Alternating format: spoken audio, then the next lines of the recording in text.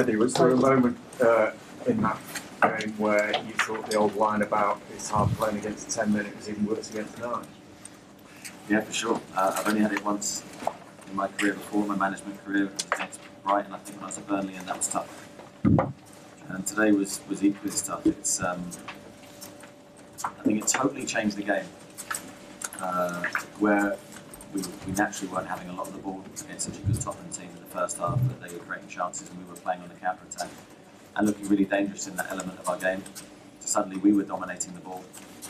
Tottenham were playing on the counter-attack, and I don't think we did it particularly well with the advantage that we had. We didn't use the ball intelligently enough, and then it was difficult and it looked like we were going to run out of time to win the game. But thankfully we popped up with a great goal. Tell us about the goalkeeper. Yeah, I mean, a great display from him, and I think he's someone that we really do believe in. He's got, as you saw today, great temperament, great attitude to the game. He played today like it was a training session, and that's a huge compliment. Real confidence with his feet.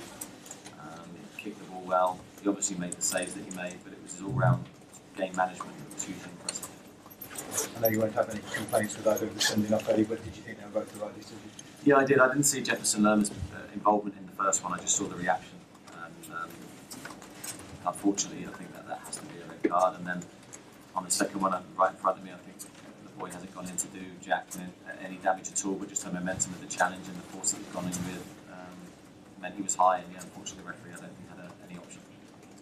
Eddie, how much does a performance like when you see Mark for the first time on that stage, how much does that give you something to think about next season in terms of his readiness when he performed that well? Yeah, it does.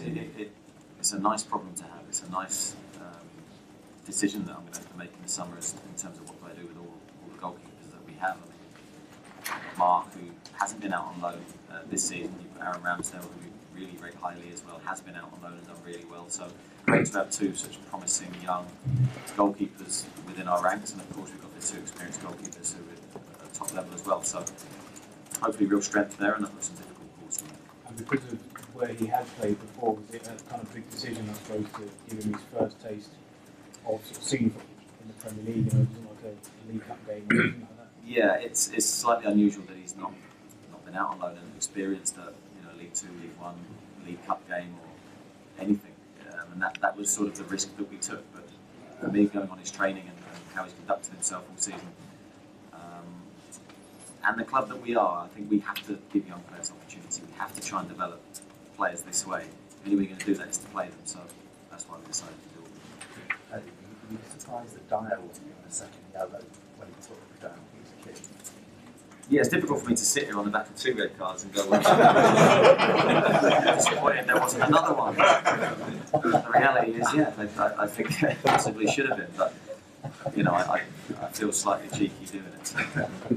But did you feel there was a penalty when Dyer with King in the box? Again, I thought there was 2 penalties for us in that first half. I think King possibly was, and I haven't seen the replay of that one. I'll sort of be slightly guided, but I think the other one with Callum, where he looks like he's going to shoot and gets kicked from behind. That was a clear penalty. So there was a clip up here that Lerma hit the back of Son in the first red card incident. So there are some talking about it was too harsh to keep Son red card in this situation. How do you think about it? Yeah, as I say, I'm not ducking the issue, but I haven't seen that replay, and I haven't. At the time, I didn't see Jefferson's involvement in it. So, listen, I don't want to sit here and say that there should be red cards left, right, and centre, but I only saw the reaction of Son, and that's why I believe it was a red card. If Jefferson deserved any punishment, then obviously the referee missed it. Okay, we'll do Mondays outside. Thank you.